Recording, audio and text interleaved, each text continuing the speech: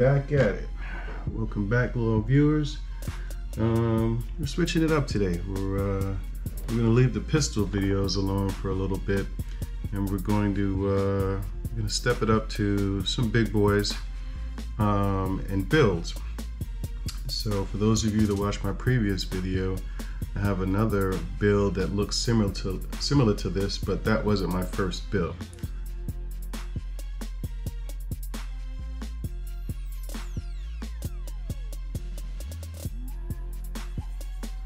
This happens to be my very first 300 blackout build. Not my first build, but my first 300 blackout build.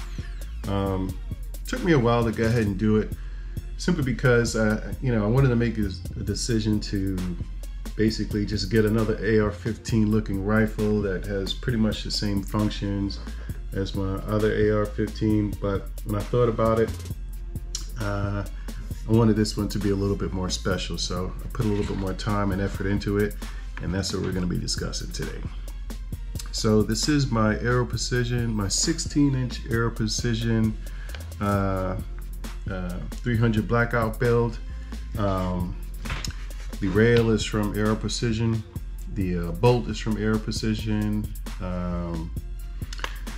and the barrel is Ballistic Advantage, but I did get it from Aero Precision. Coming from the tip right here, we got the Seekins Precision, what is it called? Advanced Tactical Compensator. I watched a couple of videos, and because a lot of times if I'm going out and I'm shooting long range or mid range, I'm either in the bench position or the prone position. Anytime I got to the prone position, I found that the dirt was being kicked up because it had not just vents on the top, but some vents on the side. So I went ahead and went with this one. This is a pretty nice compensator. It really does its job. I haven't had any problems with it. Shoots flat. You barely feel the recoil. Let me get this sling out the way. It's my Magpul 2-point sling, 2-to-1 or 1-to-2. Where is it? You connect it here to make it a 1-point sling. Never use it as a 1-point sling. This is a pretty hefty long gun, so a nice 2-point connection is fine with me. What else do I have on here? Speaking of Magpul, I have the Magpul Magpul MBUS flip-up sights. Pretty common these days. That and BCM, or I forgot the other ones. I also have the, let me go ahead and show clear.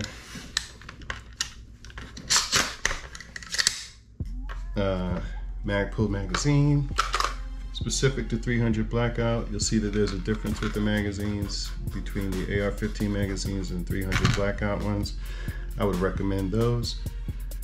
What else?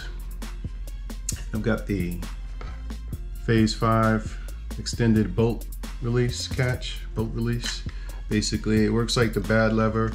So in my early builds, I was using the bad lever, but then I started to feel a bunch of play because it's just attached by the 2 screws here to your regular cachette you put in there. This one, it's all one piece. It's the bolt catch, the lever, all one piece. What that does, makes reloads a little bit easier. You can also lock it back using that. Magpul vertical grip. What else do I have on here? That's Magpul. That's about it. I do have an ATI Scorpion grip. It's supposed to be a recoil reducing grip. Does it reduce the recoil? A bit. I don't feel it, but if you've shot 300 blackout before, it's not that big of a deal as far as recoil. I've got another Olight M2R Pro. I'm sorry, M2R Pro with the tape switch. It's rechargeable. It came with the mount. Got a deal on that. Also came with a free flashlight if you spend over a certain amount. Got that.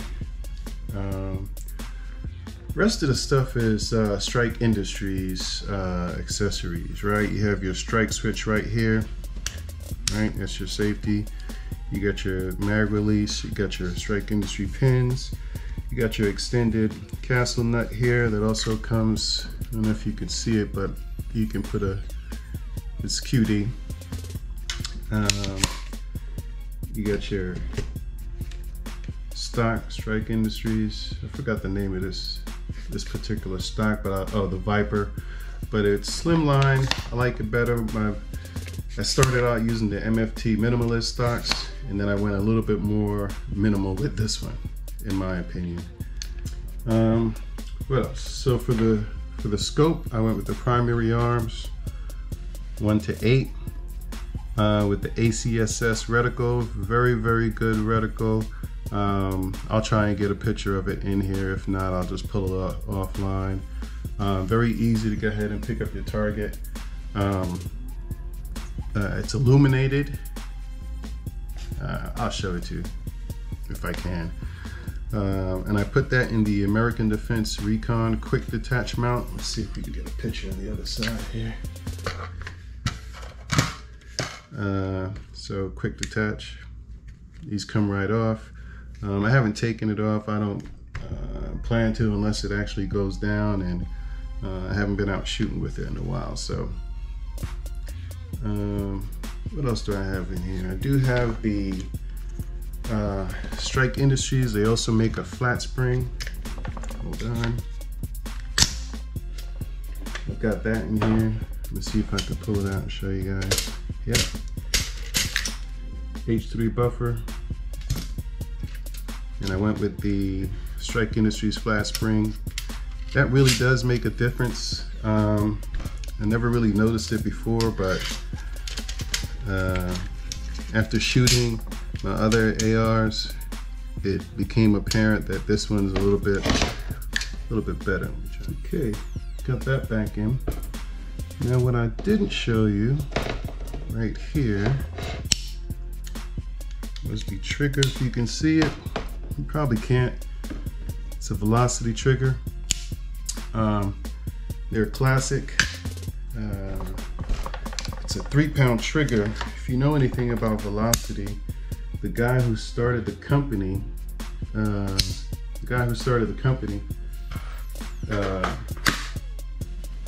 used to work for Timney's trigger. He went ahead and started his own company and made a more affordable trigger that gave you the same functionality. And I have that in this 300. The other 300, I do have a Timney trigger in there. I don't notice a difference. They're both drop-in triggers, but it seems like the Timney trigger is harder to go ahead and install for some reason. But that is it. This is my 16-inch 300 blackout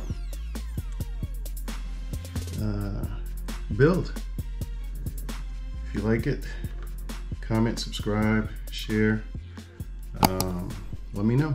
All right, guys. Thanks for stopping by.